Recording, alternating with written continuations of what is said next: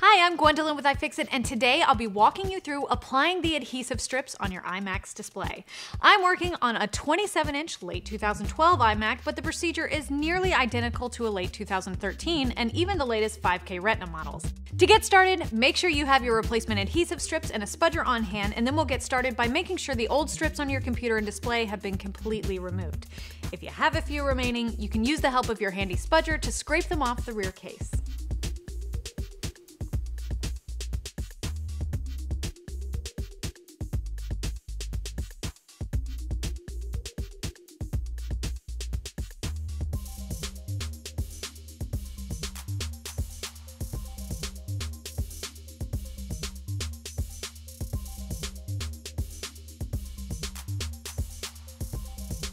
Now it's time to replace those strips.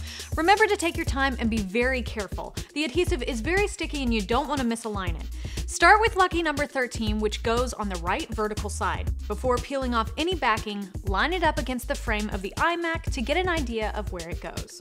Then you can peel the short piece of backing off the back of the strip. Insert the tip of the spudger into the hole at the top of the strip from the side that has backing on it.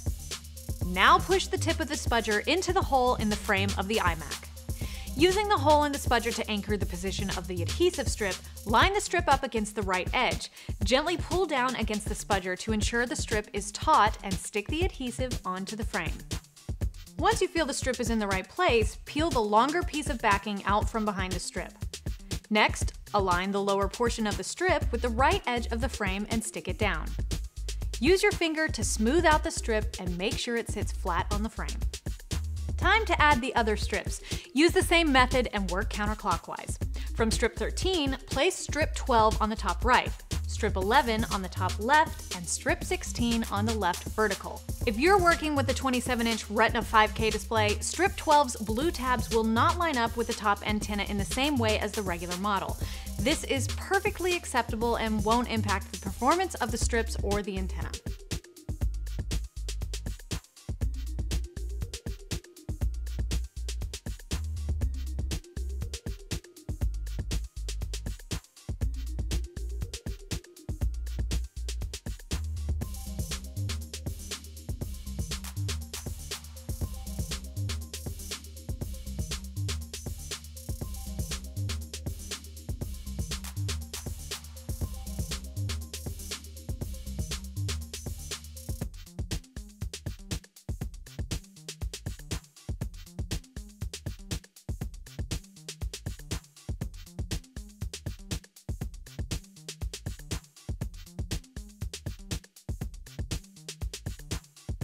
With strips 13, 12, 11, and 16 on the rear case, we can move on to strips 14 and 15. These guys go on the display itself. Starting with strip 14, remove the white backing. With the front side backing still on, line strip 14 up with the bottom right edge of the rear of the display. The L-shaped corner at the end of the strip should fit around the back of the LCD. Just like with the other strips, smooth out the strip with your finger to make sure there are no bubbles. Repeat this process with strip 15 on the left side of the bottom edge of the back of the display. This means 14 and 15 meet in the middle of the panel. Once you're sure the strips are securely in place and there are no bubbles, you can remove the backing from the strips, starting with the ones on the display.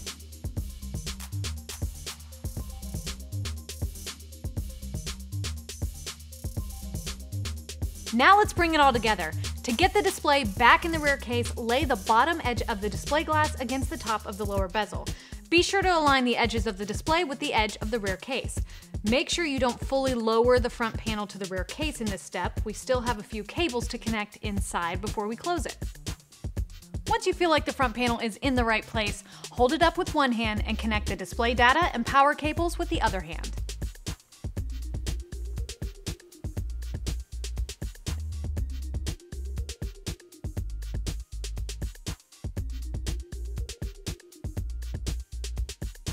Before you completely seal your iMac, you may want to power it on just to make sure the cables are connected properly and your machine is operating as it should.